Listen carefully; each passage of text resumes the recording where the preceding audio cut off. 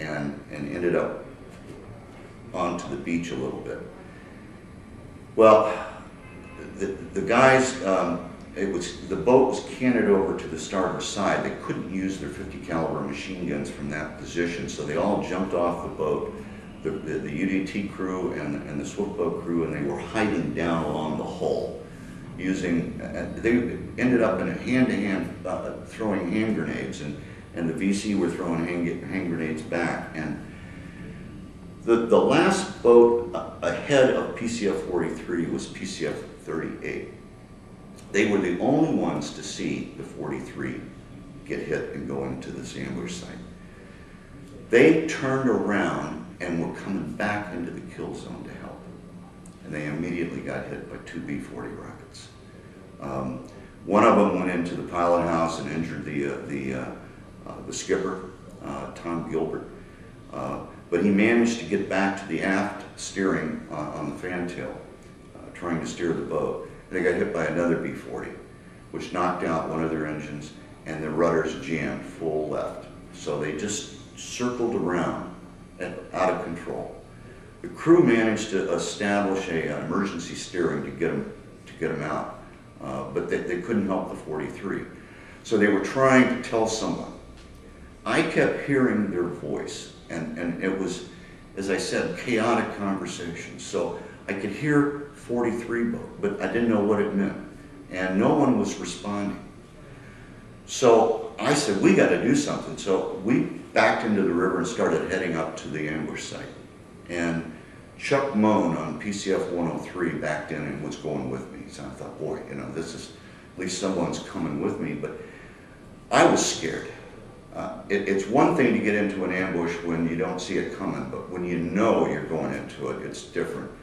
And the first time since I've been in Vietnam, I put on flak pants, which are short trousers to protect your lower extremity. And so as we're headed up the river, I hear the Seawolf helicopters report into the officer in tactical command that they're orbiting overhead. This lieutenant commander, or this commander, Coast Guard commander, he said, I need you to evacuate my wounded.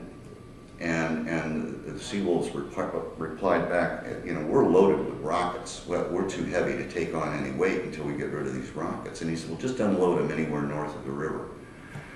So it was obvious, and he'd only been in country 2 weeks. He's got chaos all around him. And so finally, PCF 38's message got through. And he suddenly realized that the 43 boat was back there aground, and he asked the Seawolf helicopters to provide cover. When I heard all of that, I reported that. I said, this is 6-7 with the 103, and we're going to be there in 2 minutes. And the OTC said, I want you to turn around and go back and pick up your Marines, bring them up river, and insert them short of the ambush. Well, I knew this order was wrong.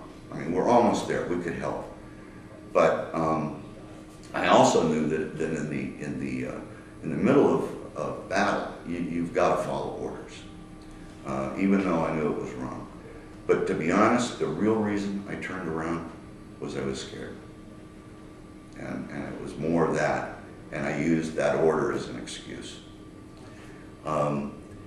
So then I heard the OTC saying, we got to get somebody to go back and help them. And Bill Shumanine on the 5 boat said, wait a minute. He said, I'm offloading some dead and wounded, and then we'll go. And another boat said, we've got too many wounded to man our guns. And so finally, Bill Shumanine says, I'm going back. And he started out, and the OTC said, wait a minute, I don't want you to go alone. And he, on the 31, went with them.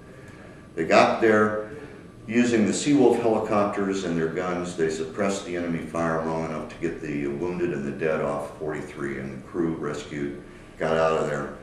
And then all of a sudden we hear this voice, and it's Captain Hoffman. His call sign was Latch. Everybody knew that call sign.